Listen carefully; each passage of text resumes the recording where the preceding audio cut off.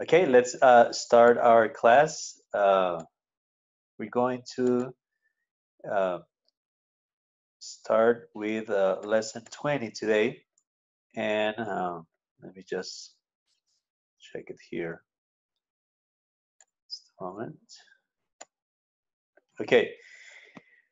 Okay, Jose, let's start with some speaking, the speaking part. And if you can see here, there are different, well, the title is No Place to Hide. So the speaking part says here, look at the 5 photographs of clues in a police case. Discuss which 2 clues are the most reliable given reasons you have for your choice. So which of these 5 clues do you think will be the most reliable and why?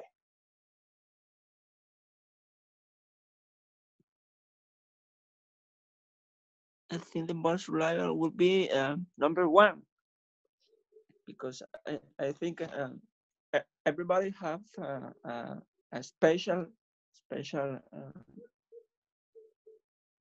how can I say, huella. Uh, is for print, but let me see. Let me see. Fingerprint. Okay, I think that everybody have a special fingerprint, and I think that someone if you make some, for example, if you make some murder, if you if you let your fingerprint in some object, I think it's very easy that the police can identify who you are. Okay. And the other one, remember, is the most. Yeah, you need to choose two. It says discuss Two. which 2 clues are the most reliable. uh, Which number two Uh huh. Why? is her? Yes. It's, Number four is a. uh, number 4. I don't know. I think it's something like chemical that something that they're just doing with some chemical things. Oh well, I think that the number two is very important because yeah, if you let some um, DNA, I think Uh-huh. DNA. Did I say okay? Yes. Yeah. DNA. Uh-huh. DNA and the police can study and identify with some studies which this heart of who is this spice or her oh Hair. her Yes. and I think that the police can identify you. Okay, very good, Jose. Here, what we are practicing is part 3. Remember of the speaking when you need to choose the best 2 or the least 2, whatever, right? Remember that part that they give you only 1 minute for you to talk. So it's very important for us to choose whenever they tell us which are the best 2 or the in this case which clues are the most reliable. Uh, we just can talk about the 2 of them right away, okay? Because in the real test, we only have 1 minute, so it's very important for us to just choose both of them right away and then tell why you think they are the most reliable in this case, right? But that will Okay. be very important for us to know regarding that part 3 when we need to talk for 1 minute. Okay. I have to choose the best two options and talk about all the two options Yeah, that and that's give reasons why I think that is the most important. correct. So you can say, for example, yes, I think that the 2 clues that are most reliable are number 1, which is the footprint, and number 2, which is grabbing a hair. Because first of all, number 1 is that well, there's only every person only has one specific fingerprint, and that can be very easy to track somebody. And number two is also important because with the hair, you by a DNA test, you can identify also who the person is. So, but it's important for us to choose right away the two of them, right?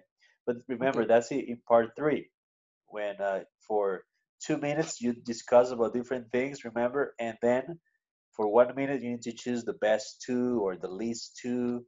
They will always tell you two, on that part. Okay. So it's very important for us to know that. Also, here in number two, it says here now discuss the following questions together. It says, what do you think are the causes of crime?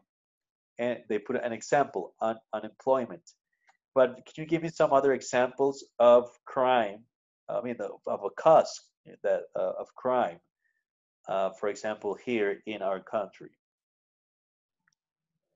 And probably I think that people who usually consume drugs, I think they're trying to get or to get some money, stealing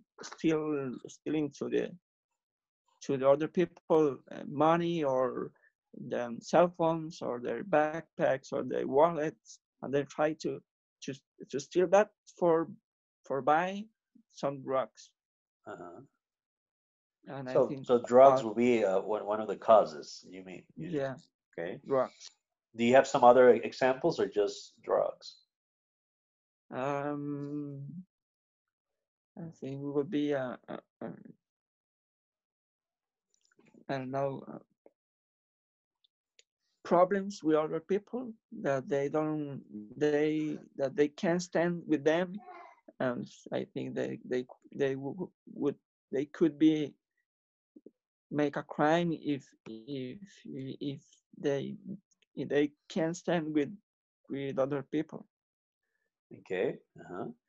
Well, let's go here with number, question B. It says, do films and TV programs about violent crime help to cause more crime? Why or why not?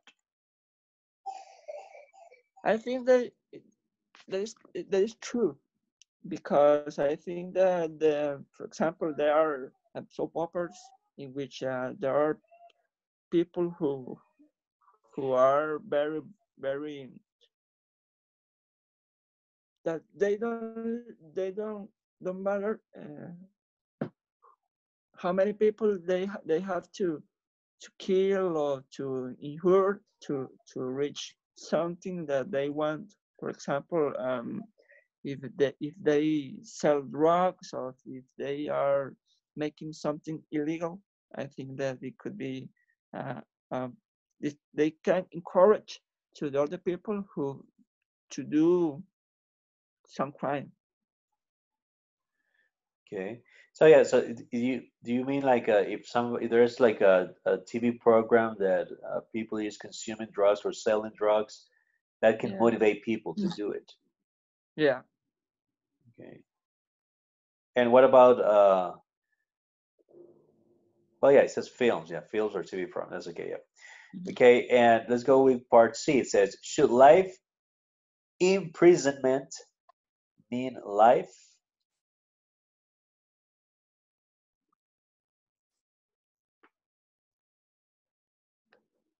Perdón, pero ¿cuál es la pregunta?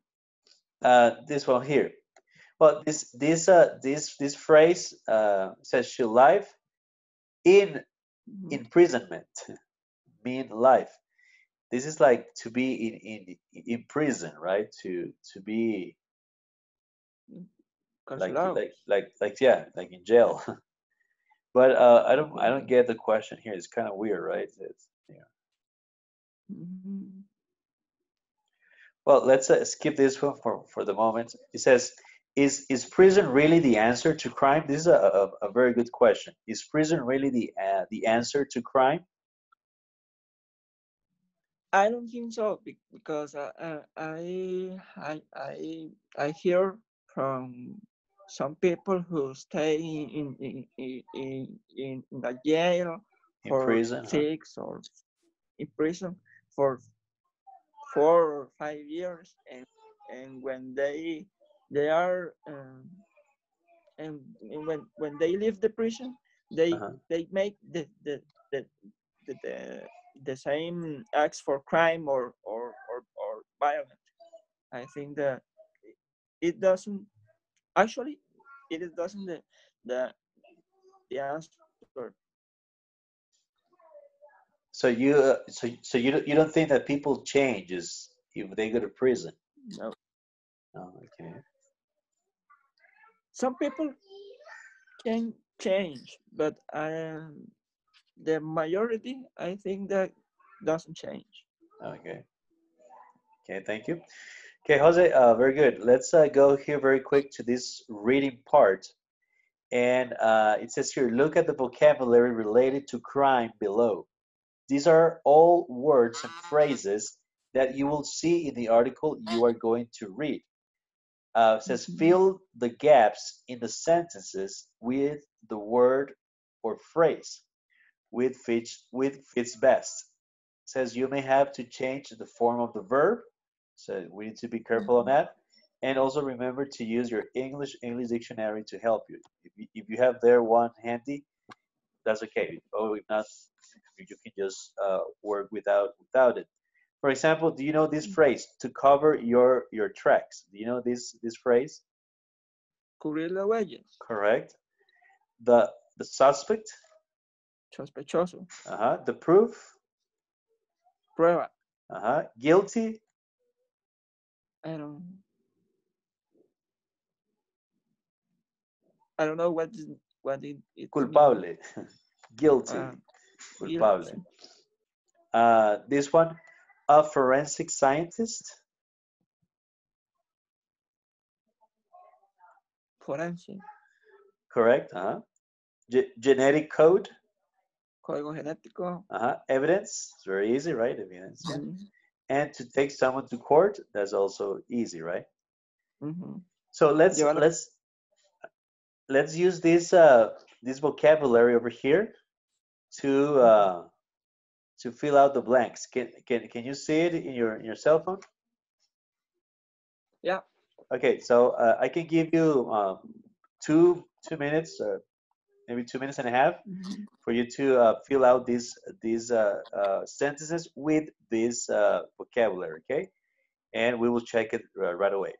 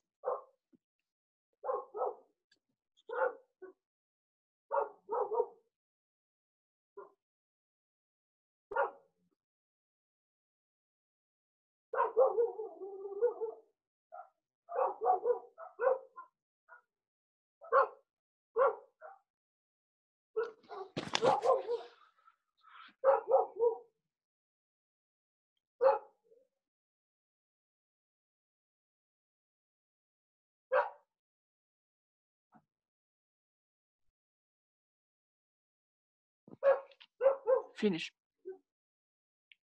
Teacher. Okay, let's check it right away. Okay. Okay, which did you put in letter A? A forensic scientist. That is correct. B,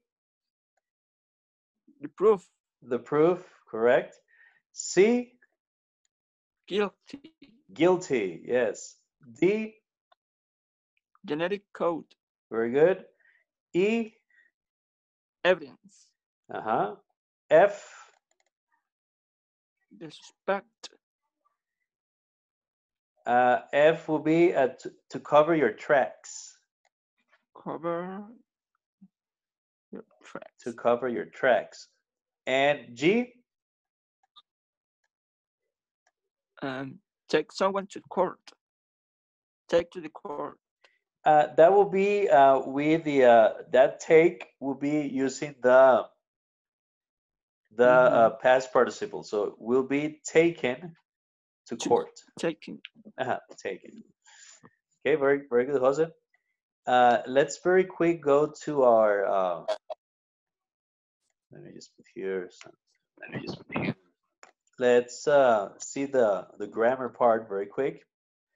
And we're going to see gerunds and infinitives part 2. Remember, we have already seen a little bit of how to use gerunds and how to use infinitives, but now there's like another part for gerunds and infinitives that is very important for us to just review in general, okay? So let's just go very quick here. Some verbs can be followed by both a gerund and... Profe, Yes? es que era que torta porque se me va a apagar el teléfono y no ando el cargador. O sea, todavía me quedan como 10%, pero no creo que eso me llegue para terminar la clase. Ok, espera para ver.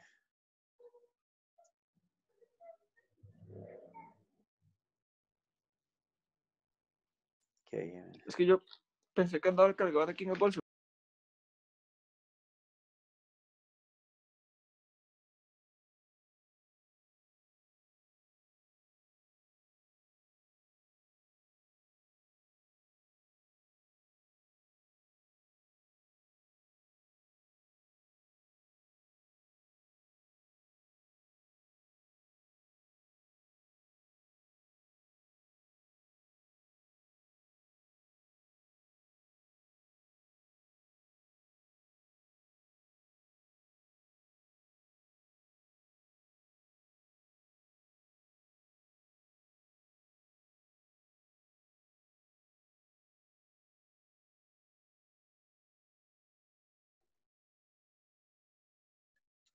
Okay. So I'm sorry. So we were in mute. I'm sorry. So again, verbs such as start, begin, continue, attend, intent, be accustomed to, be committed to, can bear. This can be used with either a gerund or an infinitive with no real change in meaning. So for example, I can just say the audience started to clap when the performance finished. Oh, the audience started clapping when the performance finished. So in this case, with these verbs, if I use a gerund or if I use an infinitive, it doesn't change. The meaning doesn't change. Let's go with the other one. It says a slight change. So it does that when it says a slight change, it's just a little change, right? So that's something that is just a little bit of change, right? So let's see it here very quick. So verbs such as like, prefer, hate, or love. For example, if I say I like swimming, that means that I like in general swimming, right? But if I say I like to swim in the morning, it's talking about a habit. So if I want to talk something in a more specific way, I will say I like to swim in the morning. Know that in American English, the infinitive is used more often than the gerund for both meanings. After would like, would prefer, would hate, and would love, an infinitive is used for a particular occasion or event. So for example, would you like to dance? Also, a change in meaning. Verbs such as try, stop, regret, remember, forget, mean, go on. For example, if I say, I tried to open the window, but it was stuck. I couldn't do it as it was too difficult, right? Or it was hot. So I tried opening the window. I did it as an experiment to see if some fresh air would help. Okay, so we have here both of the differences, right?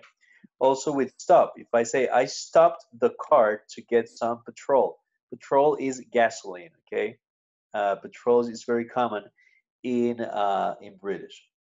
So for example, I stopped the car to get, right, some petrol. It's the purpose. But if I say I stopped going to the garage when they put their prices up, I didn't go there anymore.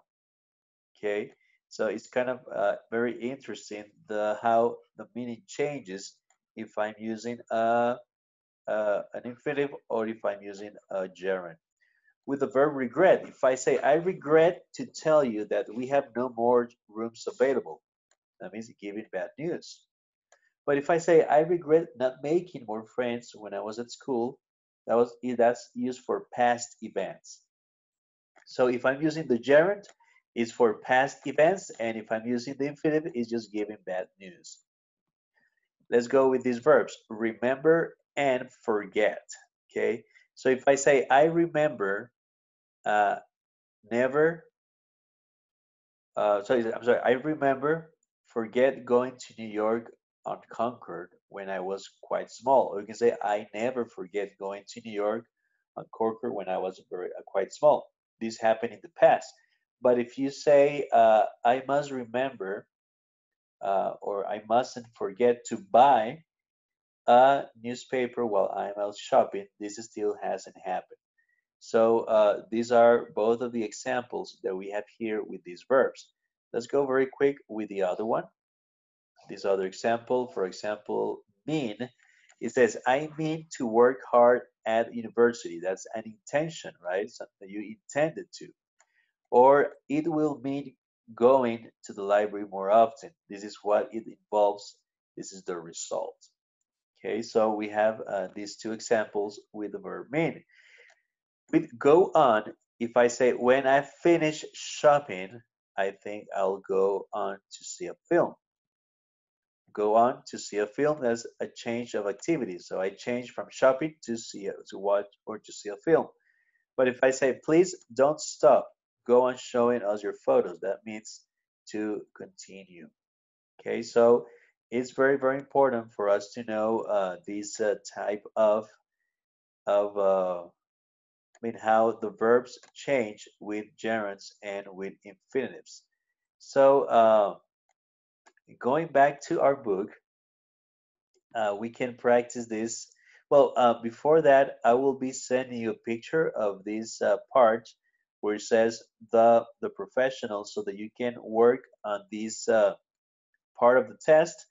Remember, we should always practice for the test in these lessons, since hopefully you guys are going to be doing this test at the beginning of next year, right? So it's very, very important for you to take the time to practice directly for the test. And here we're practicing for part 6 of the reading and use of English, which is just taking out those sentences from the paragraph and putting them correctly, okay? And also, I'll be sending you this listening part where it says before you listen to the recording, read through the questions and make sure you understand them. You are going to hear a radio news item about the arrest of a robber in the USA. Take notes while you are listening and then in pairs discuss the answers to the questions. Okay, so this is a very, very important part so that we can practice listening. Please do it. Uh, and I will be sending you the answers also for this listening part. Okay, for these gerunds and infinitive says in Unit 7, you look at which verb or expression took a gerund and which took an infinitive. However, there are some verbs that can take both. and we have already seen it. So this is like a summary of what I already told you, what I already explained to you. So, well, it says in pairs, but you guys can talk directly there in your house. It says talk about the difference in meaning in these pairs of sentences. So please take a look at that. Take a look of this right now, and in your house, try to write down the differences. I can give you I can give you a moment so that you can read it carefully and write the differences of these sentences. So let's go one by one here. So I will give you some time for you to do that right now.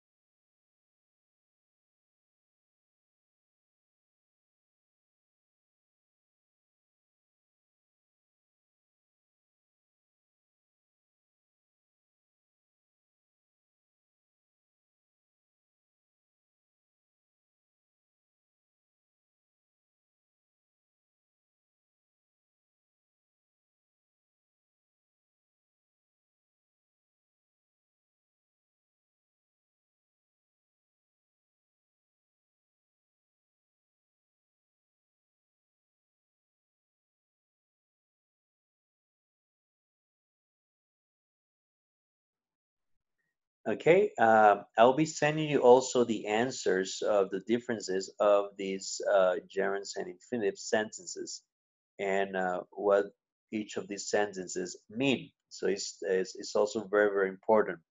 Also, I always like to read to you this corpus spot because it says the Cambridge Learner Corpus showed that exam candidates often make mistakes with the use of stop, infinitive, and stop gerund. So, for example, here we have my advice to you is to stop working too hard. Not my advice to you is to stop work, right, too hard. So again, I already explained to you the usage of the verb work and regarding a gerund and an infinitive.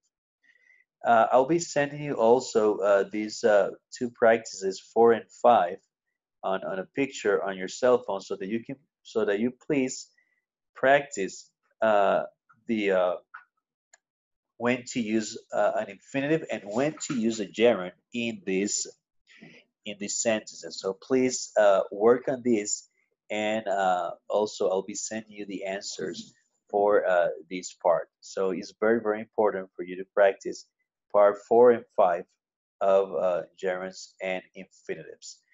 Okay, well, since I would like also to work with a writing part, and that will be the last part of this lesson. And use just writing an email. You already have the format of the email, and this will be the email that I would like for you to write. But it says here, let's just read in general the information. Writing folder one dealt with informal letters and the importance of writing in a consistently informal style. This writing folder looks at ways in which you can demonstrate your full range of language in an email. So it says, read this exam task of the information on an assessment, then tick grammatical areas you will expect to see in the reply to Joe. So it says here, you have just received this email from Joe, a friend in Canada. So let's see what Joe asks. It says, from Joe, subject, help me. I really want to be selected for the college ice hockey team, but I know I am not fit enough. There are only 4 weeks until the trials take place. What should I do between now and then? Please give me some advice. So that's what your email in this case needs to tell Joe, right? So just give some advice on what to do to, well, just to see if he can be a little bit fit, you know. So that's why that's so you need to write an email telling Joe some advice regarding that. So they we have here some some information that can help you. For example, model verbs for advice and a suggestion. You can use that on your email. Please also you can use some passive forms.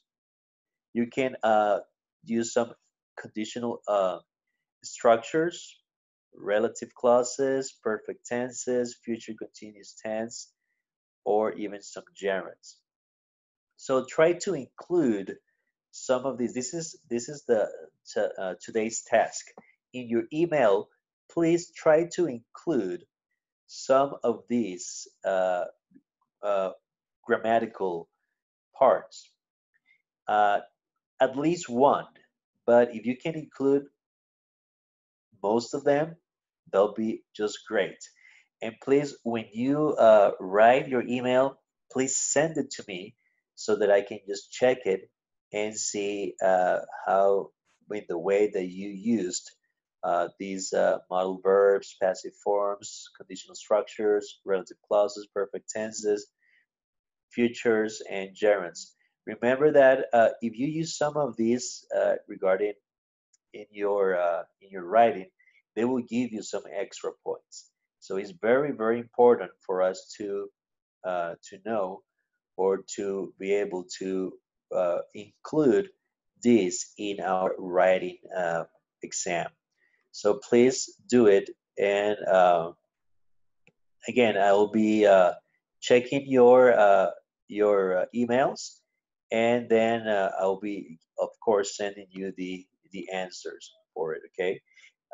Let's see here, just very quick, some advices that they show us here for writing the the email. So it says, read the question carefully and think about what the target reader needs to know. Include relevant information. That's also very important. Also, use an informal style. Remember, the email or letter is informal and friendly tone. Try to get your message across effectively. Then, regarding in the organization part, says refer to what your friend has told you. Start a new paragraph for each new idea. Okay. Remember, these are the parts that they will check for us. And then in language, don't just use simple structures. Think of ways to show variety. Include some informal phrases and phrasal verbs. Use more adverbs, especially ones with negative prefixes. Yeah, they impress examiners. Okay, so this is very, very, very important. Use more adverbs, especially ones with negative prefix. Okay, so these are some tips that are going to help us for writing our email. So this is the email that you need to write.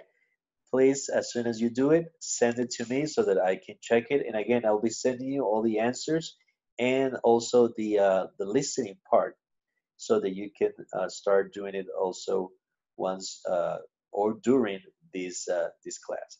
So thank you very much, class. I hope that you are watching these videos and that you are taking advantage of your time practicing for this test. Again, I want to remind you that hopefully you guys are going to be doing it next Wednesday, sorry, next year, and or also yeah, we January or February. That I hope that you guys should be doing this test.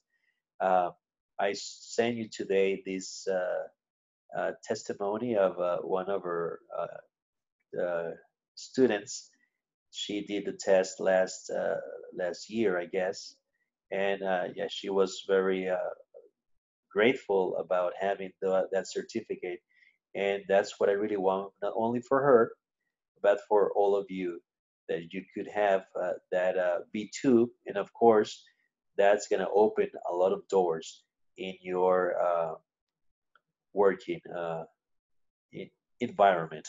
So thank you very much. See you then, hopefully on Wednesday. Have a nice evening. Bye bye.